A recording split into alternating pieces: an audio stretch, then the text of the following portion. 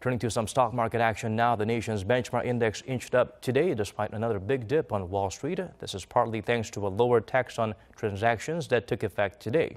However, concerns linger over the U.S. China trade war and a possible sign of recession from the bond market. Hyesung breaks down the digits for us.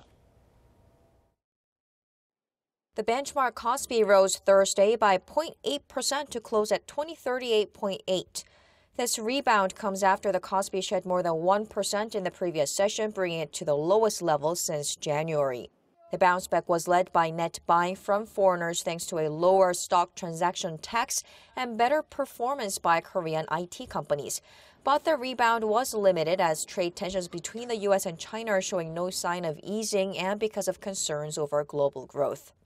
U.S. shares fell sharply on Wednesday. The Dow Jones Industrial Average shed more than 220 points, or 0.9%. The S&P 500 lost 0.7%, and the Nasdaq 0.8%.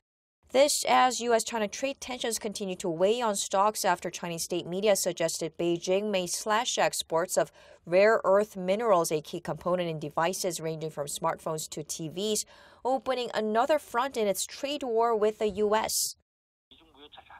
The trade conflict with Beijing could not only hurt the Chinese economy, but also the U.S. and the global economy, and Korea in particular, affecting intermediary goods and trade.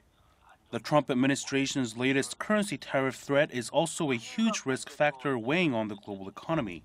The stock market will remain volatile for some time. Uncertainties over U.S.-China trade tensions and global growth led investors further into the relative safety of government bonds, pulling down yields. The yield gap between the U.S. 10-year Treasury note and the 3-month Treasury bill, often watched as an early signal of a pending recession, slid to a 12-year low of minus 13 basis points. The U.S. dollar rose for a third day versus its major peers, including the Japanese yen. Gold, another investor safe haven, climbed, and oil retreated. 김혜성, 아리랑 뉴스.